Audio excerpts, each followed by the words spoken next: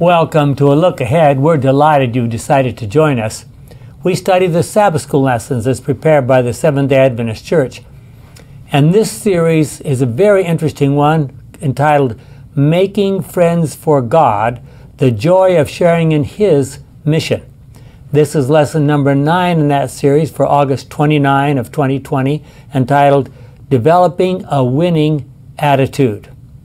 So, what do you suppose that involves? Well, we'll find out, but after we say prayer.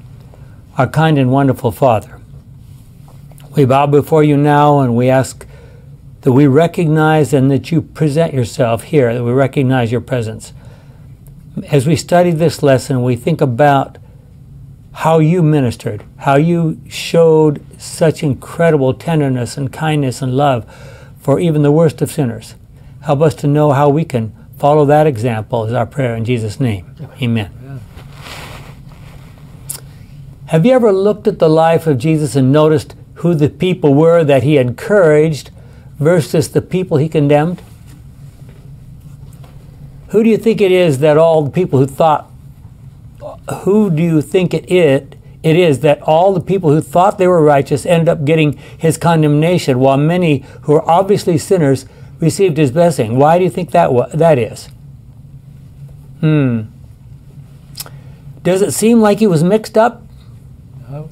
And what does it say to you that the judge of the entire universe was so incredibly forgiving? He is the same judge who will one day stand speaking on our behalf and answering Satan's accusations against us. You need to read about that in Zechariah 3, 1-5. Do any of us have the attitude of the Pharisees? I'm asking you to look at yourself. I won't ask you to look at anybody else. Why would we think like that? Do we sometimes suggest that we have the truth?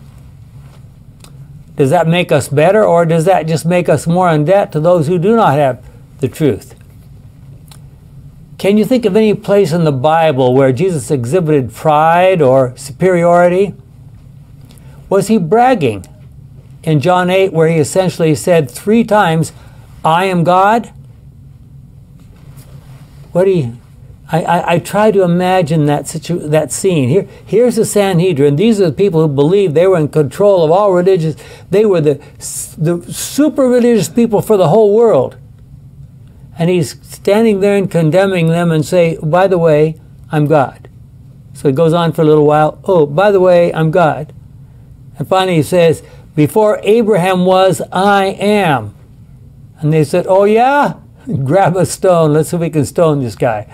Wow. Well, that really set him off, didn't it? Mm-hmm. Here he referred to himself as being God, and he just, some places it's like apoplectic. Yes, apoplectic. He did it simply. He didn't fool around. Yeah, it's right to the point. You were of your father the devil. That was fairly direct. Yes. Wow, okay. Well, think of the responses of people who received his forgiveness. The former demon-possessed prostitute Mary ended up being one of his most faithful followers. The murderer Saul ended up being Paul, his most ambitious and successful evangelist. The 2 former demoniacs from Gadara, Gentiles, the first Gentile missionaries, ended up bringing an entire region to hear Jesus, and the masses were fed by him. Wow. If God in human form did not exhibit pride or superiority, how would we dare to do so? Why do you think the Seventh-day Adventist Church has been so much more successful in reaching out to the poor and disadvantaged in our world than we have it reaching the rich and the powerful? Should we be looking for more ways to reach out to the more prosperous members of society? Or should we just continue to focus on the poor? Why are the poor more willing to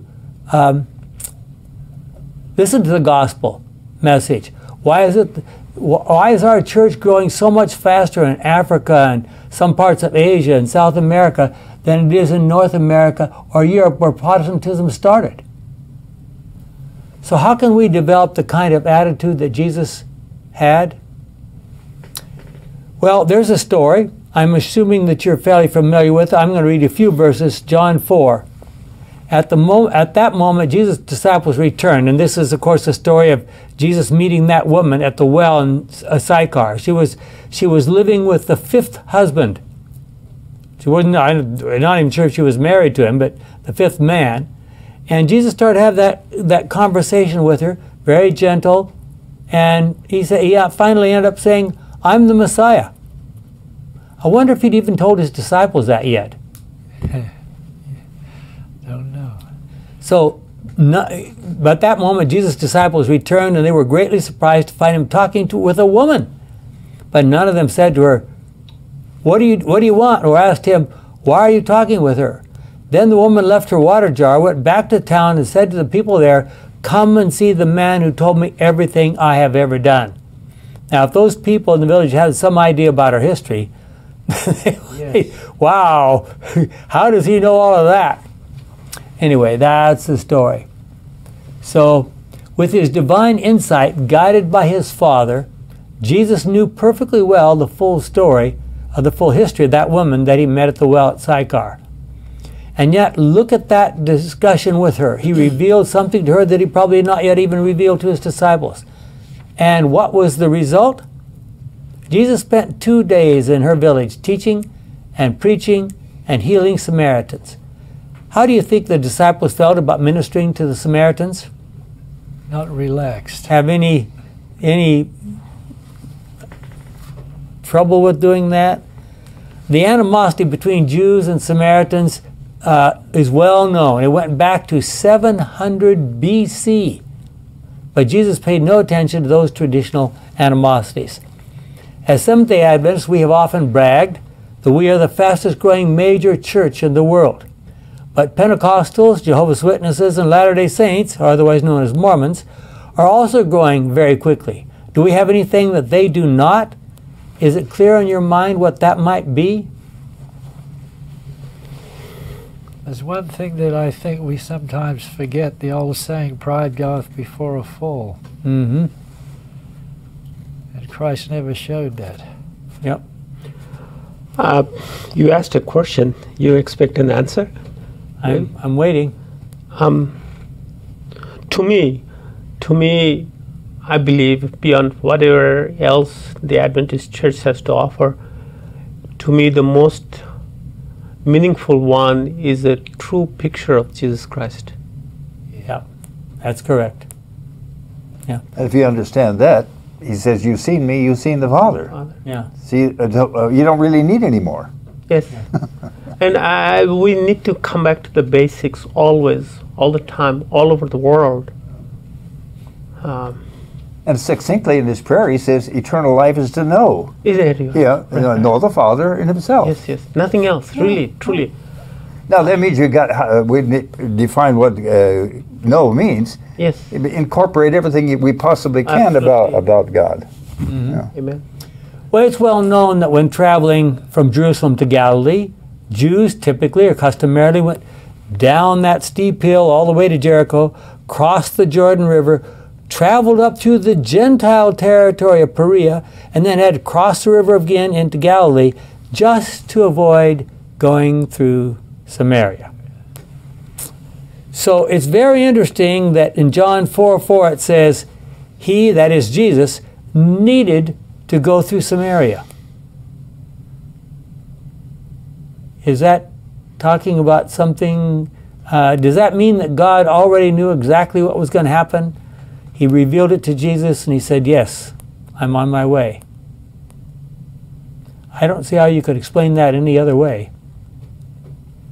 God realized that there was a woman that would play a key role, that the people there were ready to listen, and he had just spent, about a year almost a year, working with the people in Judea, quietly working under the hate radar, because he knew that as soon as he spoke up very loud, the Pharisees and the Sadducees, the Sanhedrin, would be after him. They already were. And so now he said, "Leave them, let me travel through Samaria." And here's a village that welcomed him. And he spent a couple days there and had a marvelous experience. Well, Is it possible that something like that could happen to us today? Yeah. When we look at people, is it possible that God, through us, could say, that one, or that one, or that one? Those are people that you could speak to and have an influence on. I think on this side of eternity, we will never know how many lives we touch. Many of these folk, Yeah. especially in difficult countries, Yeah. may not ever join the church, but I want to think that we will see them in the kingdom.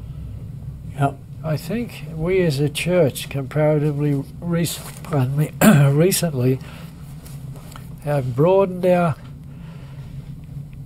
you might say, flashlight. Mm-hmm. We're getting to both sides. Mm-hmm. There was a time we got there here and there, but we are making, and I'm talking here in the States, even California right now, they're doing medical stuff, they're doing Bible stuff for everybody that cares to come, and a lot do. Mm-hmm. I can remember when I was a child, that didn't happen too many times. Yeah. Yeah. Okay. Carrie, I think you have something there for us. I think so. Oh, When Jesus sat down, I'm sorry. Yeah, it was Jim. I'm sorry. okay. When Jesus sat down to rest at Jacob's well, he had come from Judea, where his ministry had produced little fruit. He had been rejected by the priests and rabbis, and even the people who professed to be his disciples had failed of perceiving his divine character. He was faint and weary, yet he did not neglect the opportunity of speaking to one woman, though she was a stranger, an alien from Israel, and living in open sin. Ellen White, Desire of Ages 194. This woman represented the working of a practical faith in Christ. Every true disciple is born into the kingdom of God as a missionary. He who drinks of the living water becomes a fountain of life. The receiver becomes a giver. The grace of Christ in the soul is the spring in the desert, welling up to refresh all and making those who are ready to perish eager to drink of the water of life. Ellen White, The Desire of Ages 195. Carrie, I think you have something more. Yes, and this is from Ellen White and Lift Him Up, page 183, 183 page in paragraph 3, sorry. Though he was a Jew, Jesus mingled freely with the Samaritans, setting at naught the Pharisaic customs of his nation. In face of their prejudices, he accepted the hospitality of this despised people. He slept with them under their roofs, ate with them at their tables, partaking of the food prepared and served by their hands, taught in their streets, and treated them with the utmost kindness and courtesy. And while he drew their hearts to him by the tie of human sympathy, his divine grace brought to them the salvation which the Jews rejected. Wow. The Savior was above all prejudice of nation or people. He was willing to extend the blessings and privileges of the Jews to all who would accept the light which he came to the world to bring. Can I interrupt for a second? Yeah. Boy, we're at a time now when there's so much talk about prejudice and there's so much stuff about racism and so forth. Boy, here's the answer. It caused him great joy to behold even one soul reaching out to him from the night of spiritual blindness. That which Jesus had withheld from the Jews and enjoined upon his disciples to keep secret was distinctly opened before the inquiring woman of Samaria. For he who knew all things perceived that she would make a right use of her knowledge and be the means of leading others to the true faith. That's from Spirit of Prophecy, Volume 2, page 147, paragraph 1. I hope you out there are familiar with that little book, Spirit of Prophecy. Back in the 1870s, Ellen White had sent out things, articles and so forth like this to different people, and people began to get the idea that she had some real insights into the great controversy. And they encouraged her, please write something about that. And she wrote these 4 small books. And it was primarily for Adventists. So it has some very, I mean, she didn't hesitate to see I saw in vision and that kind of stuff. These are wonderful books. It doesn't include everything that's in the larger spirit of the larger Great Controversy series that we know about, the 5 books. But these are very useful, and this is one of those books. Well, when talking with the woman of Samaria, Jesus could very easily have fallen into the trap of arguing about Jewish religious practices versus Samaritan religious practices. He did not. We should not allow ourselves, especially as we are first speaking of spiritual things to someone, to fall into the trap of arguing with people about their beliefs versus our beliefs. Our job is to present Jesus Christ to them. Amen. The disciples that Jesus saw in that woman only a woman burdened with sin and a Samaritan from whom they needed to keep a safe distance. And I'm sure when they first saw her talking to Jesus, they had no idea about her history. What do you think they had to say when they heard about her history later? Took a while to get it together. Boy. But Jesus recognized, with the assistance of the Holy Spirit, a receptivity in her heart.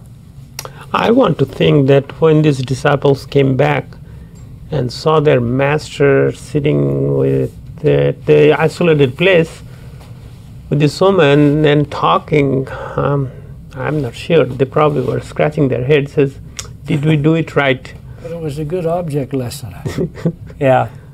They learned that lesson way after perhaps the cross even. Exactly.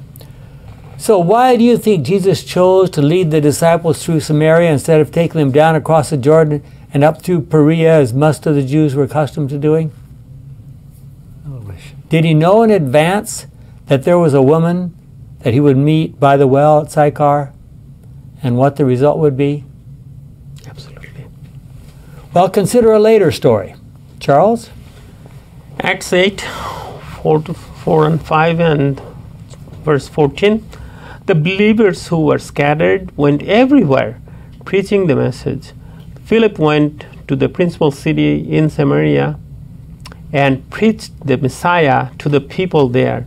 The apostles in Jerusalem heard that the people of Samaria had received the word of God, so they sent Peter and John to them.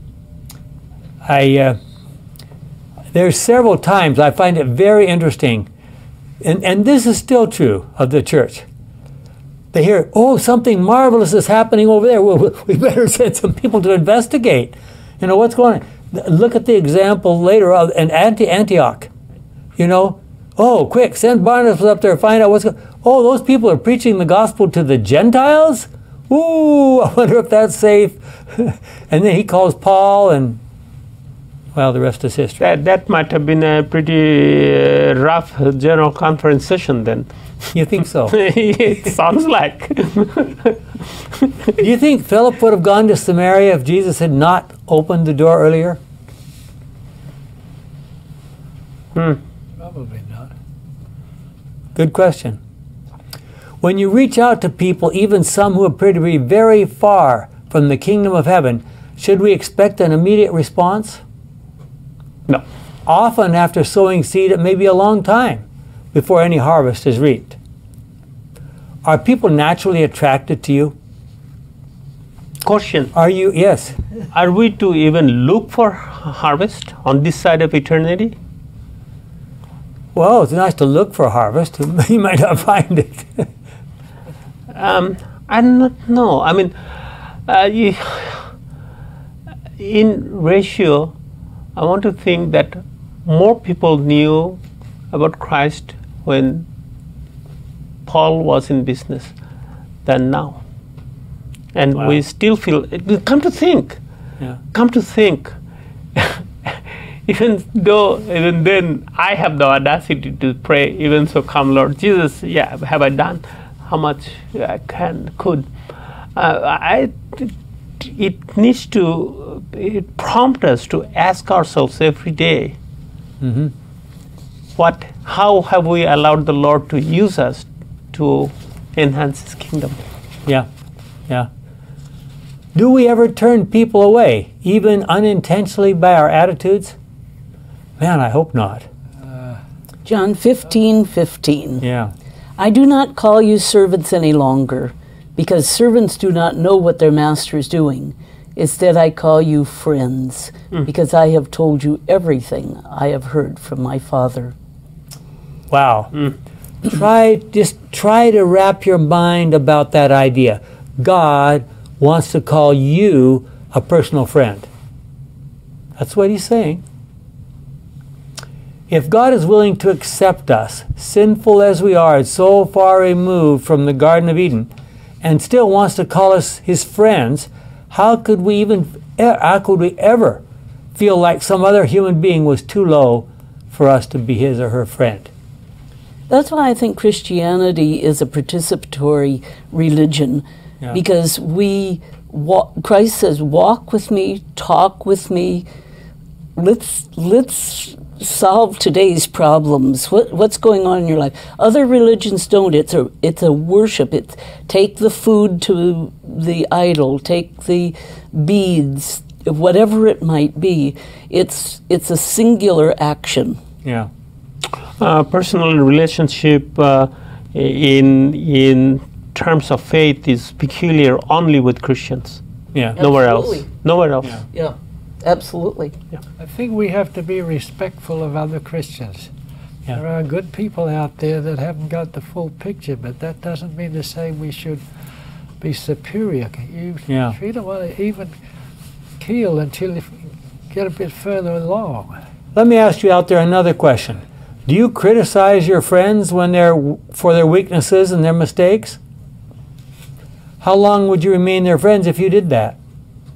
Or do we tend to accept our friends even when they make mistakes? And so look at these two stories from the life of Jesus. And we're going to focus quite a bit on these two stories, so pay careful attention if you will. I'm going to read the first one, Matthew 15, verses 21 to 28. I hope you have your Bible there. I'll be reading from the Good News Bible. Jesus left that place and went off to the territory near the cities of Tyre and Sidon. Now, Jesus had spent a long time in Judea. They were ready to kill him, so he left there. He transferred his ministry up to Galilee. He worked for about a year there, and they were looking for his life there. And finally he said, okay, he took his disciples with him, and he said, we're going to go off into pagan territory. So I have a chance to work with my disciples, teach them some things without the constant interference of these religious authorities. So that's what he's done. He's headed off for Tyre and Sidon. This is pagan territory. A Canaanite woman who lived in that region came to him. Son of David, she cried out, have mercy on me, sir. My daughter has a demon and is in a terrible condition. So how did this lady know that Jesus could help her? What did she know about him? And how did she find out anything about him? The word got around wherever Christ went. It didn't take long. I think it was last week, or might have been a week before that, we read some passages of Scripture that people from hundreds of miles away were coming to hear Jesus and to be healed by him. So I'm sure that's how she found out. Jesus did not say a word to her. His disciples came to him and begged him, send her away, she's following us and making all this noise. Then Jesus replied, I have been sent only to the lost sheep of the people of Israel. At this, the woman came and fell at his feet. Help me, sir, she said.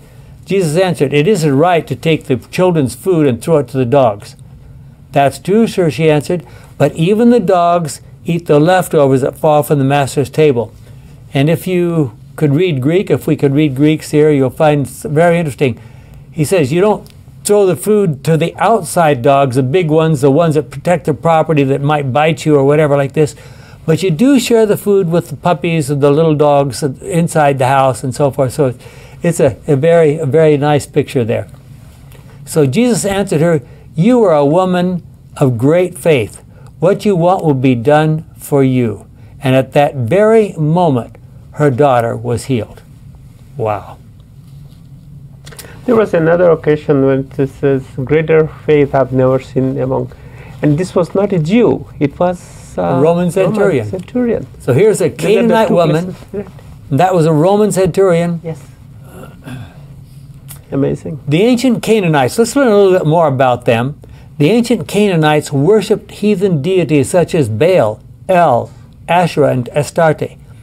These were fertility cult deities. Worshipping them was supposed to give one better crops and cause one's animals to have more babies. There is some evidence to suggest that they even offered human sacrifices as a part of their religious services. And if you want to read an absolutely appalling story about their kind of worship, read 2 Kings 17.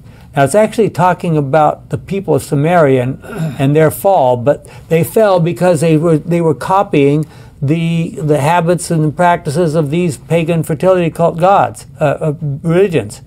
2 Kings 17. You want to read something very enlightening. But so did Israel. Yeah, that's what I'm saying. Yeah. It's the description in the Bible is of Israel, Right. but it's Israel having copied what these other nations are doing. Well, how do you suppose the disciples would have described that Canaanite woman before she met Jesus?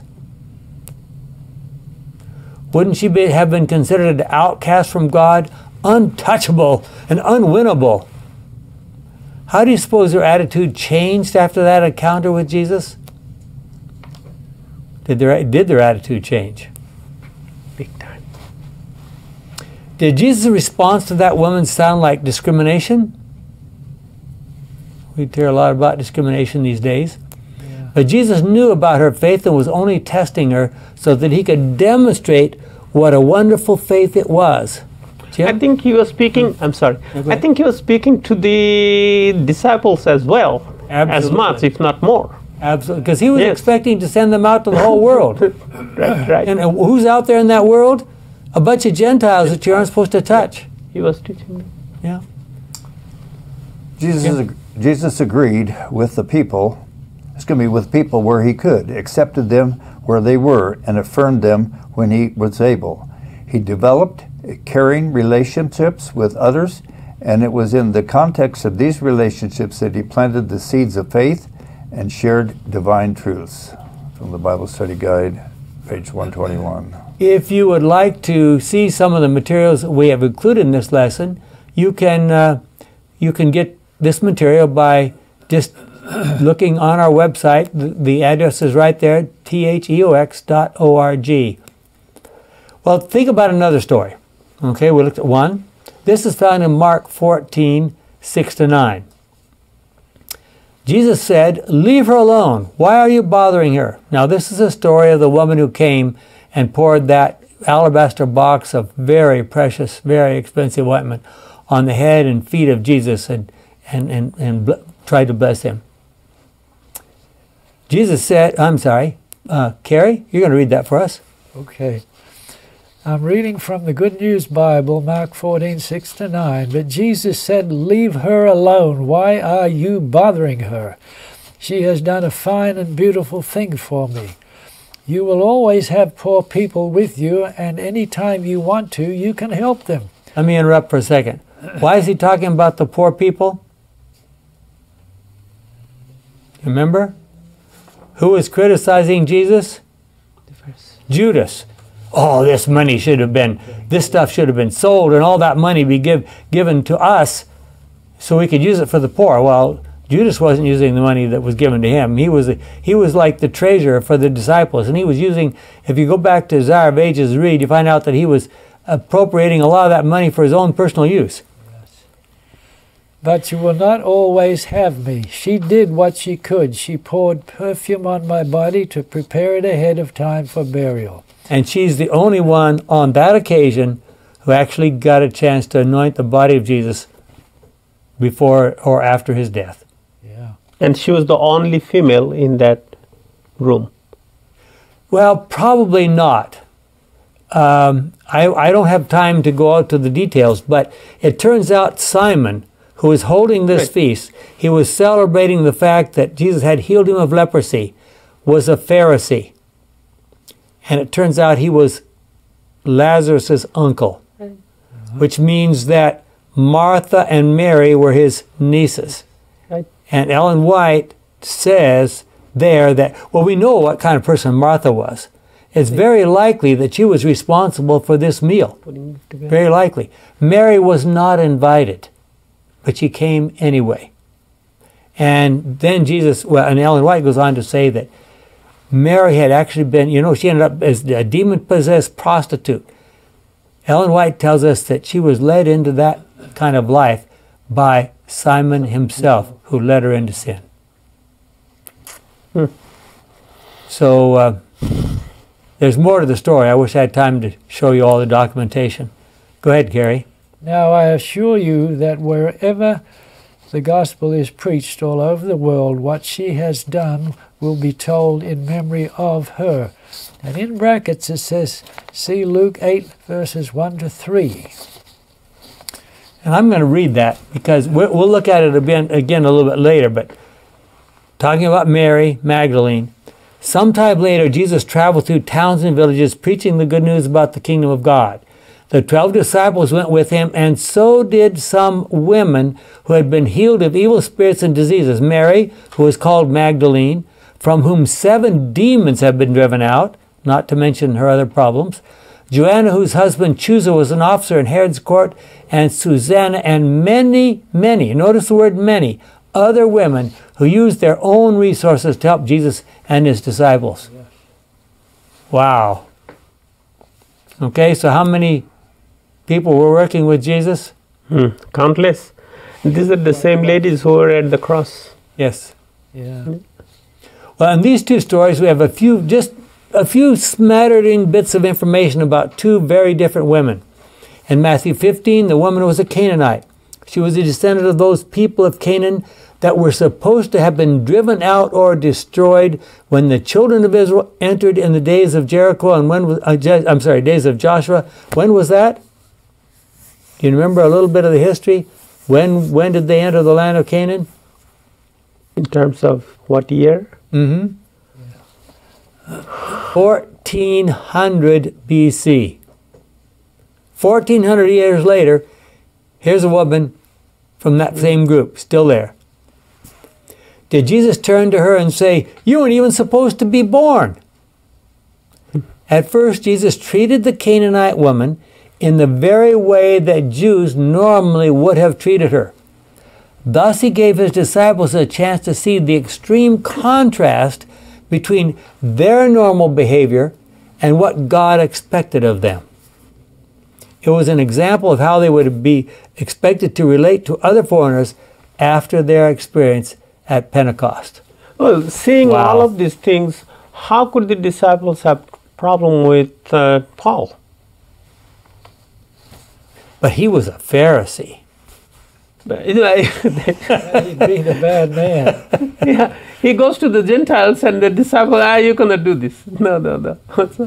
He had the Lord himself. Wasn't she a Syrophoenician, Canaanite, Greek Canaanite woman? I mean, that's right. Could not be any farther than Judaism.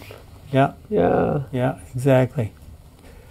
Well, the woman who anointed Jesus' feet at that feast 1 week before his crucifixion was Mary Magdalene. What do we know about her? Some background material? She was the sister of Lazarus. Okay. To me, she was madly in love with the person of Jesus Christ. Probably. You have something to read for us, Charles, there? Yes, sir. When Mary anointed the Savior's feet, Judas manifested his covetous disposition. I told you about how he wished the money could have gone to him. Jesus in his mercy had pardoned the sins of Mary, which had been many and grievous, and her heart was full of love for her Savior. She had often heard him speak of his approaching death, and she was grieved that he should meet so cruel a fate.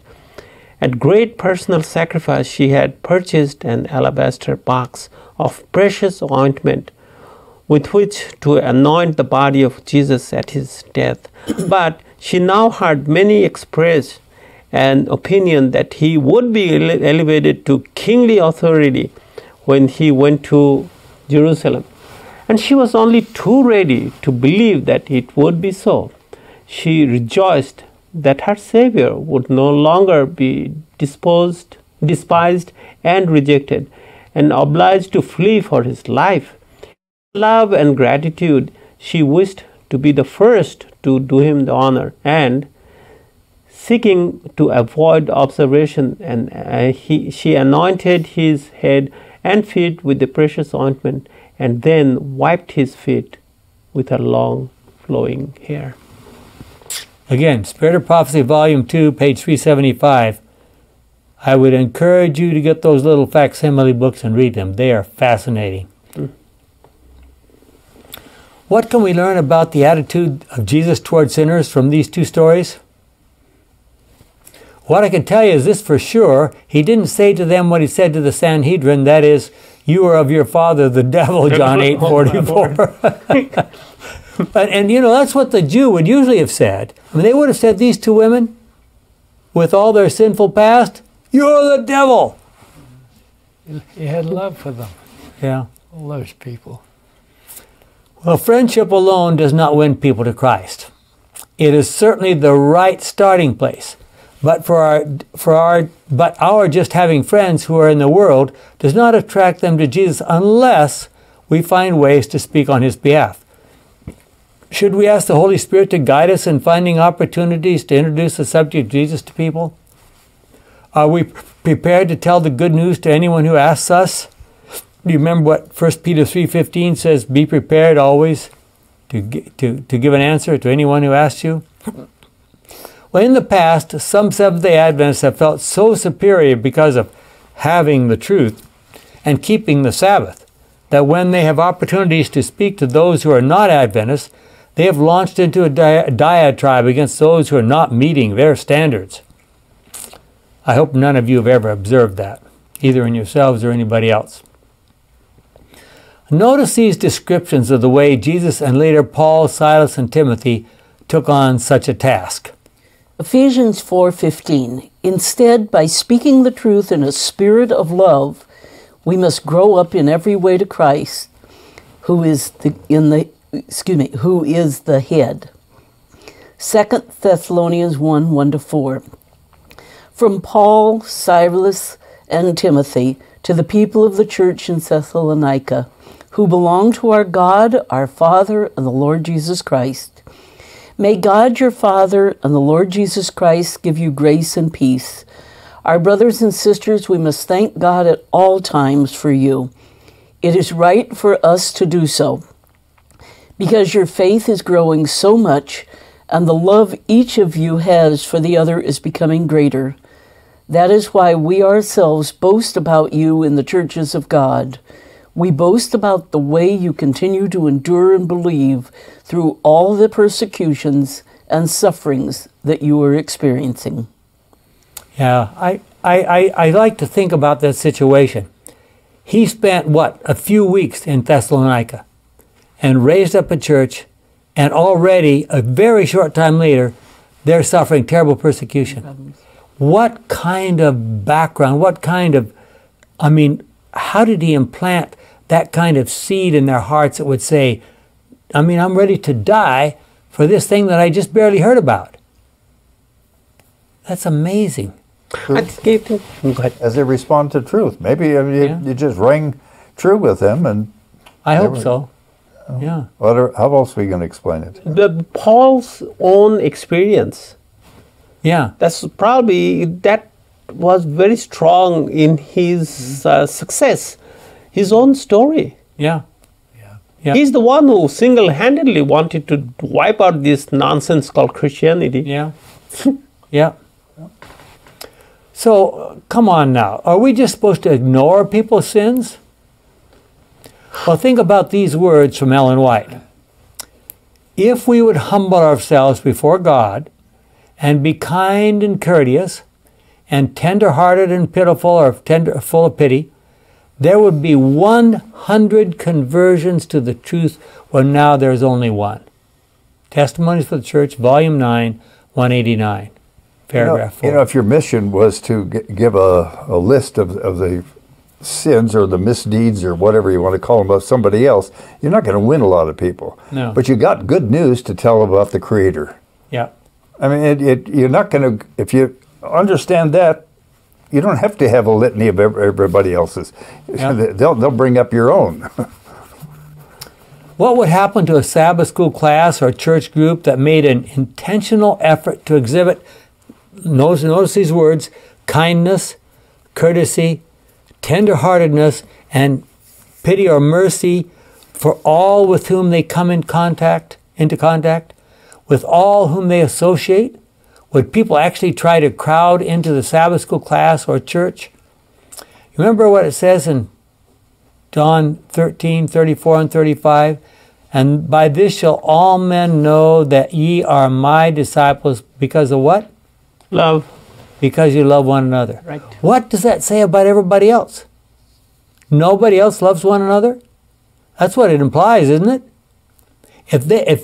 If Christians were literally known as the people who love, what would happen? And how is that exhibited, loving for another? You really, what you have to do is get over your self-centeredness. Yeah. And then, and if you're doing things that are always loving, you're not sinning. Yeah. So what's the basic principle upon which we're to accept sinners? Jim? Romans 15:7. Accept one another, then, for the glory of God, as Christ has accepted you. Then Ephesians 4:32. Instead, be kind and tender-hearted to one another, and forgive one another as God has forgiven you through Christ. Good News Bible. And again, that's the point. If the gracious and wonderful way God has treated us, if we really want to be more and more like Him, how should we treat other people?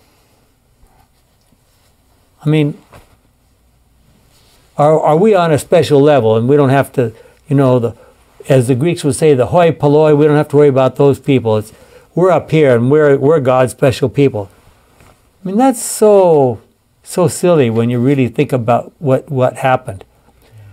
If God has forgiven us despite our foibles and mistakes, how can we criticize other sinners?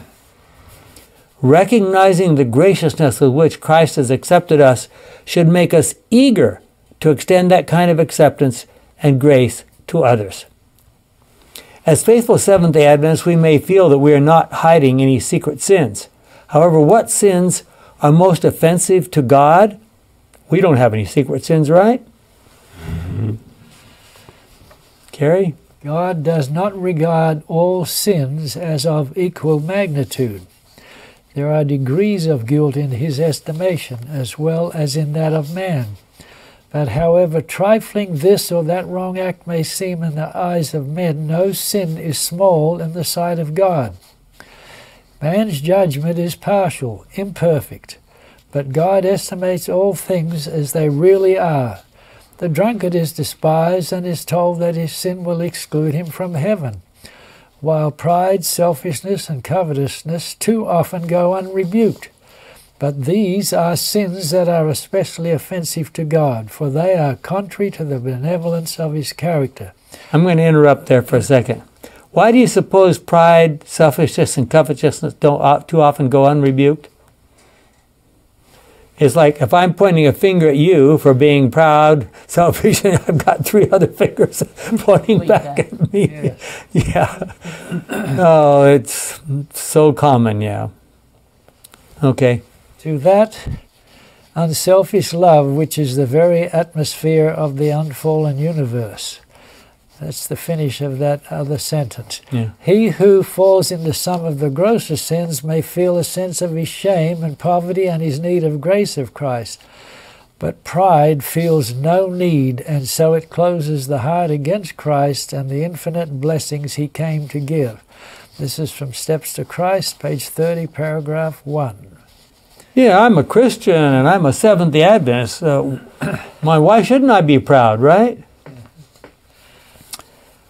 Do any of us have any pride, selfishness, or covetousness? Well, look at Romans 5. I'm going to read just a few of these verses. But for when we were still helpless, Christ died for the wicked at the time that God chose. It is a difficult thing for someone to die for a righteous person. It may even be that someone might dare to die for a good person, but God has shown us how much He loves us. It was while we were still sinners that Christ died for us. Wow. Amazing. This should eliminate all objections that we might have in accepting others. Jesus' attitude was not, do whatever you please, it's all right, I still accept you.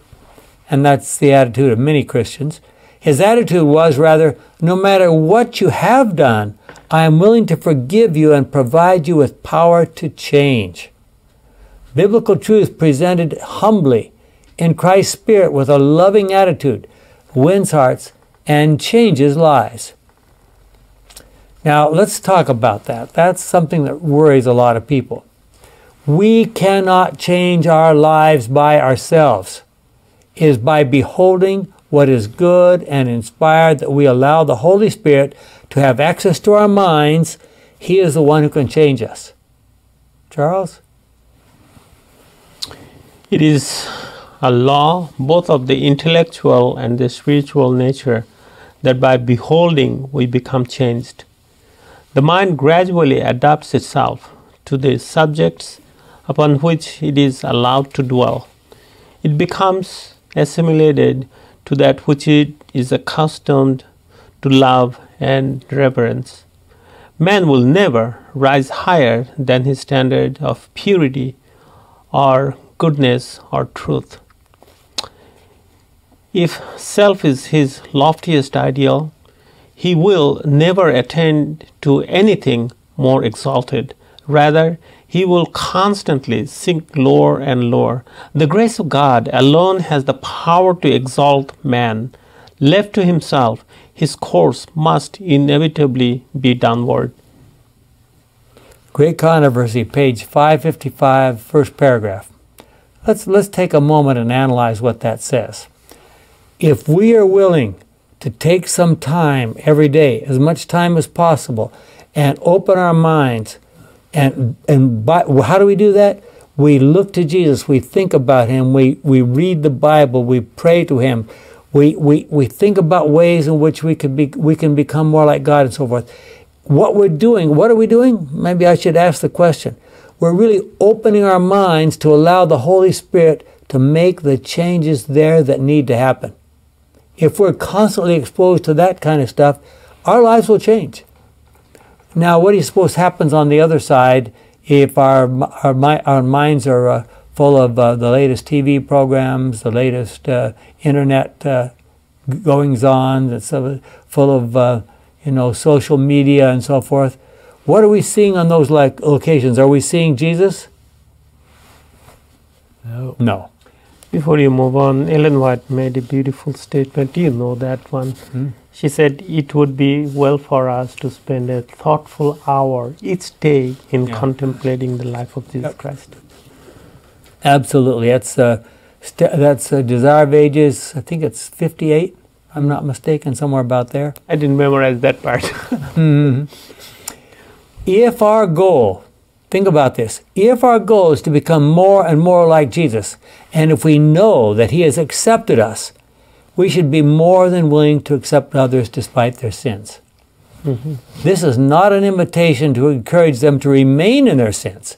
However, by accepting the Holy Spirit, they can be transformed by beholding him on a daily basis if they're willing. So how do we reach the place where it's more exciting for us to study our Bible, to think about God, to learn about him, and be changed, more exciting than the typical entertainment of our time?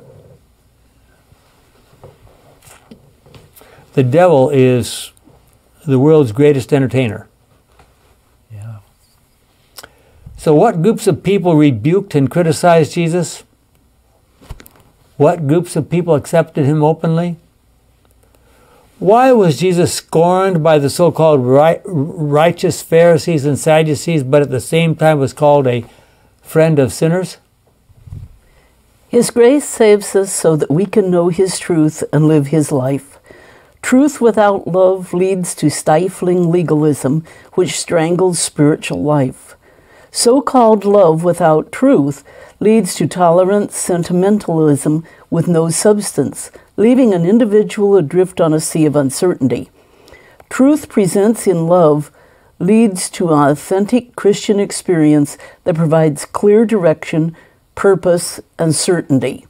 That's from the Adult Sabbath School Bible Study Guide. Very good. 1 Peter 3:15 and 16. But have reverence for Christ in your hearts and honor him as Lord. Be ready at all times to answer anyone who asks you to explain the hope you have in him, but do it with gentleness and respect. Keep your conscience clear, so that when you are insulted, those who speak evil of your good conduct as followers of Christ will be ashamed of what they have said. Think about that for a moment. Be ready at all times to answer anyone asks you to explain the hope you have in you, but do it with gentleness and respect. I had the wonderful experience many years ago of when I was attending Johns Hopkins University, getting a master's in public health. And there was a woman there who was interested in studying the Bible and learning more. So I said to her, okay, once a week we had a 1 hour lunch period where we had, which were free to do what we wanted to do. Groups could get together and do various things. So, okay, during this time we'll come together. And I said, you ask any question you want, we'll bring our Bibles and let's see if we can find an answer. So try that a few times and see what happens to you. Well, I'm very happy to tell you that young woman who had never heard of a Seventh-day Adventist at the beginning of that year ended up being a professor in one of our Adventist universities. Partially as a result of that experience. Well, so are we supposed to be encyclopedias of biblical knowledge, so that we know immediately how to answer any question that is brought to us? That, of course, would be wonderful. It would be nice if it were true. But it is impossible, really. However, a person who asks a question, a serious question, needs to be given a serious answer. If we do not know the answer, we need to know where we can find the answer. And that is not so hard to do. There are so many resources that you can turn to try to find the answers to serious questions. So we should not hesitate. If you don't know, I'll find out. The next time we get together, hopefully I'll be able to give you an answer. And this little device. Yes. Yes, your little handheld computer. Yep.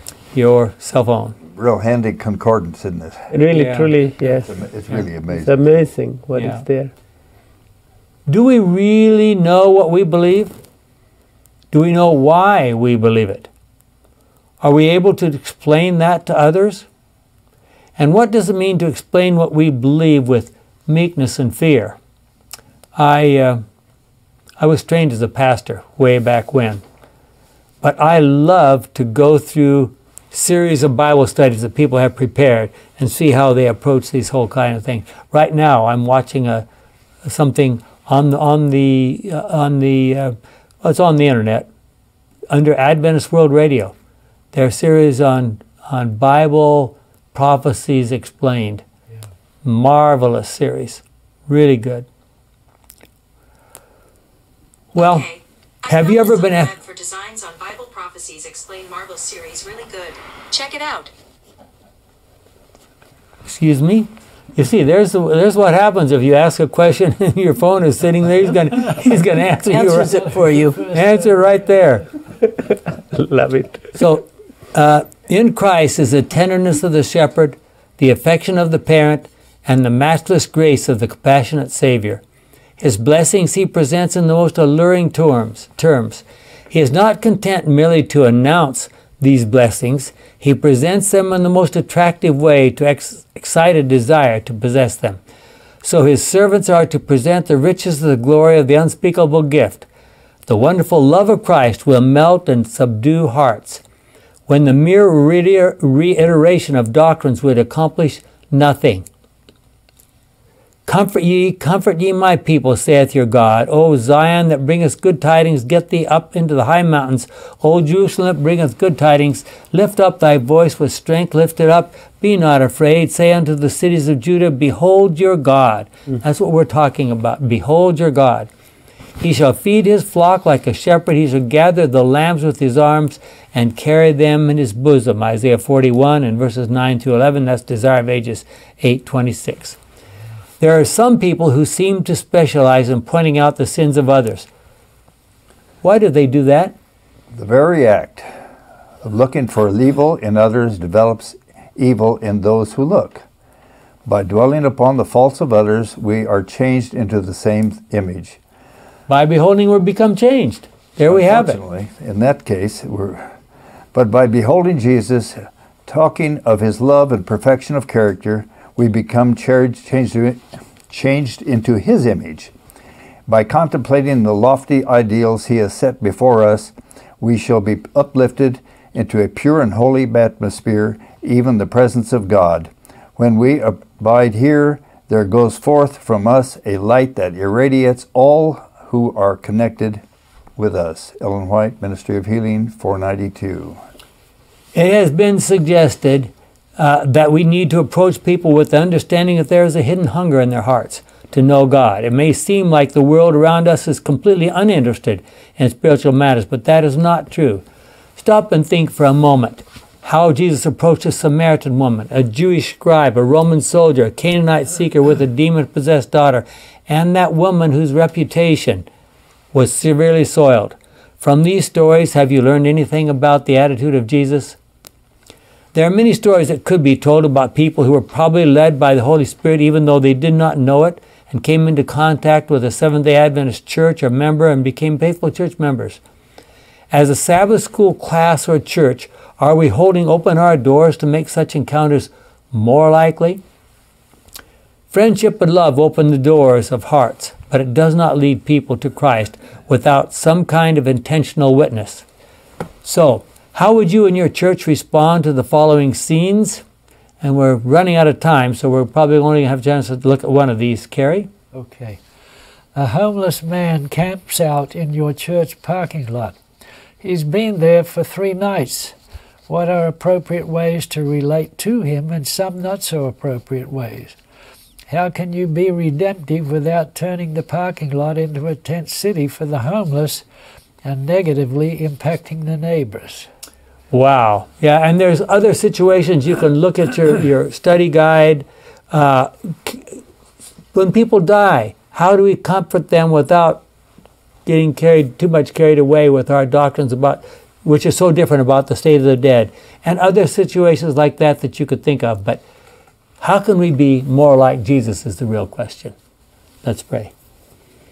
Our kind and wonderful Father, what a lesson this has been about your attitude toward sinners, and unfortunately, the attitude you had to take toward those who claim to be so righteous.